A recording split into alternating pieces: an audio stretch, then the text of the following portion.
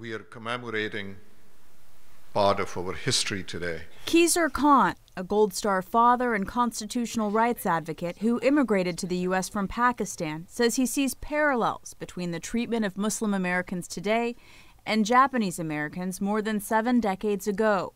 Survivors of Japanese internment camps are among the faces in this crowd. They had faith in the goodness of this country, and later on this country recognized the mistake.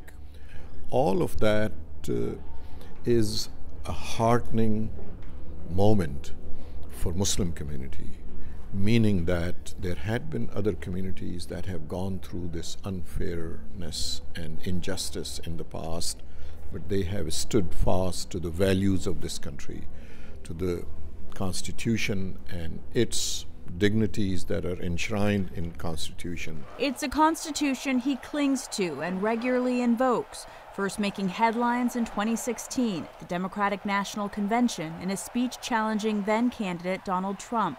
I will gladly lend you my copy. Khan has since traveled to nearly 200 communities across the U.S., saying he doesn't feel discouraged, but rather heartened by the many people he meets. We live in one of the best nations on this planet Earth. But not without a complicated and at times dark history.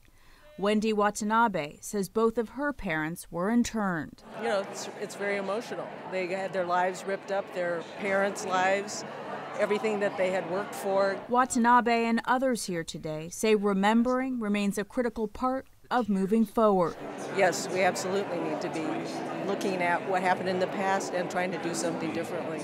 Because of your sacrifices and courage, I say never again.